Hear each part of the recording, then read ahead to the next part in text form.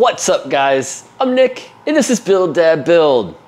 And up until today, I've always been an iron boy. But today, I become an iron man.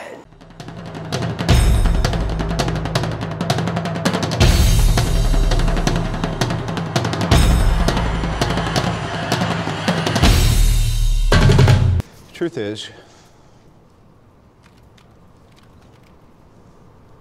I am Iron Man. That's right guys, XTool has done it again. They have brought us the next biggest, baddest laser on the market, the XTool D1 Pro. Now in Iron Man red.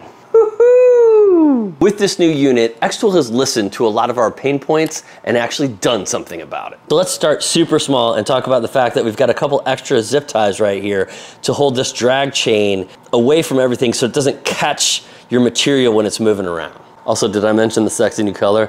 Ooh,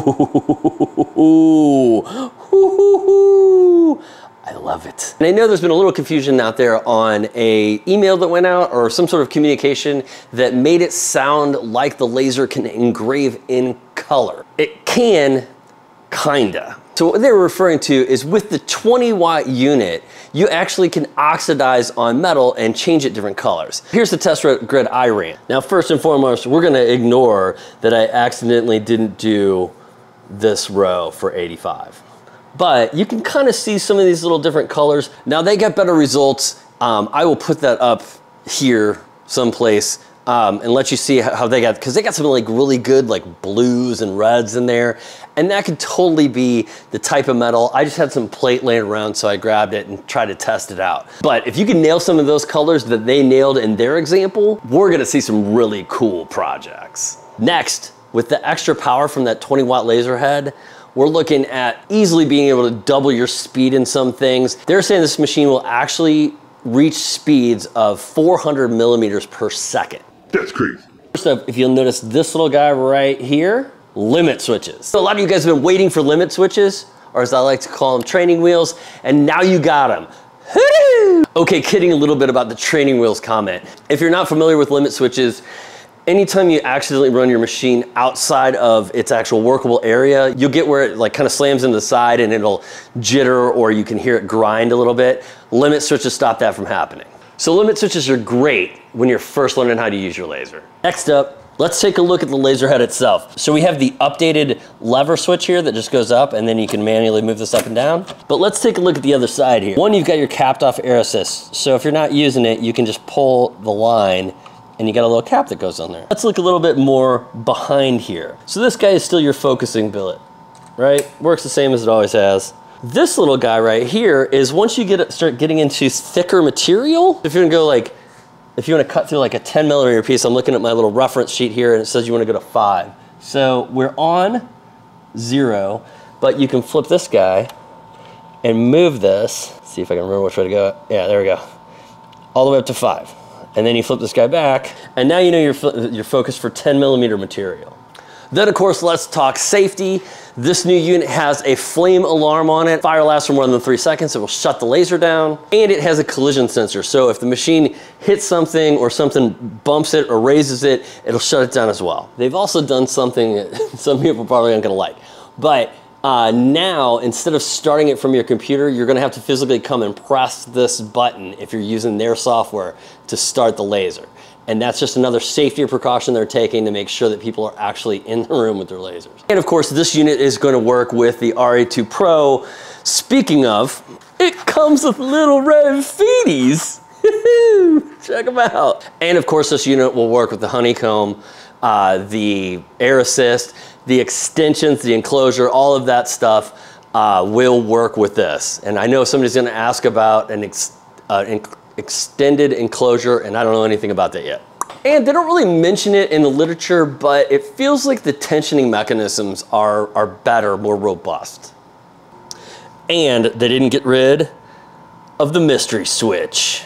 But come on guys, I hear what you're saying. You're like, yeah, it's red and it's pretty, but let's talk about that ginormous laser. 20-watt laser, 4 diode lasers that in some sort of mirrored fashion fire down through one another and create 20 watts of glorious, glorious power. So, flame sensor works. I forgot to hook up the air assist, so let's try that again. All right, so check that out. Like, that is one pass. I did 2 and 3, and it looks like these guys are a little off and just didn't cut back there, but one pass did 18 mil. It's crazy.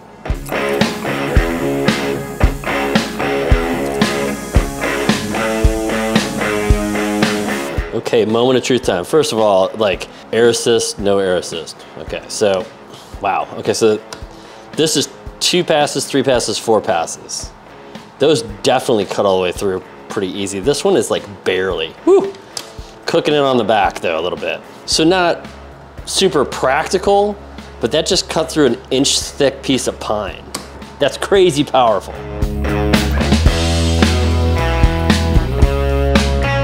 Check that out. That's about 50 millimeters across. That was 200 millimeters per second. For those of you that live in Lightburn or don't math, that is 12,000 millimeters per minute. And this thing will go up to 400 depending. That's nuts. And it's deep too for going that fast. Whew. That is one Mean Mamma Jamma. Especially when you're marking on metal and ceramics and you're using some sort of transfer agent, so fast. I was able to engrave on a flask. Where is it? This is a test flask that I did before we had those increased speeds. I don't know if you can see this very well because it's kind of tiny, but I can run at like 70 to 80% power at 180 millimeters per second and get those dark results up at the top. That means doing these kind of things just got like so much faster. And then you see the kind of speeds this thing can engrave at. Bonkers. It's insane. This machine is so good. It makes my heart hurt a little bit.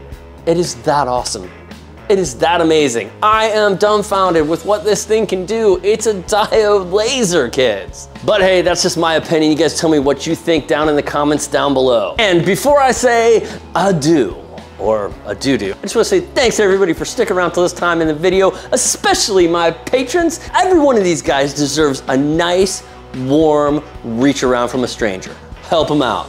Especially my Boilermaker or top tier patrons, Stephen Mann, Eric Weiss, Chuck Faulkner, Derek Coates, Puffy Muffins, Andy the Viking, Dwight Smith, Todd Stewart, Paul Christensen, Jason Ayers, and Reed Means.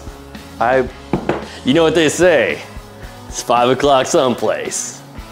Here, it's 5 o'clock here, Clinkies. But if you haven't already, head on over to my Patreon page, check it out, help me build Laser Nation. Join up if that's your thing. Now, until next time, guys, thanks for playing. Get out there, get yourself an XTool D1 Pro. Tell your wives, tell your husbands, I said it was okay. Now, I gotta get to work. Whoop! Ah!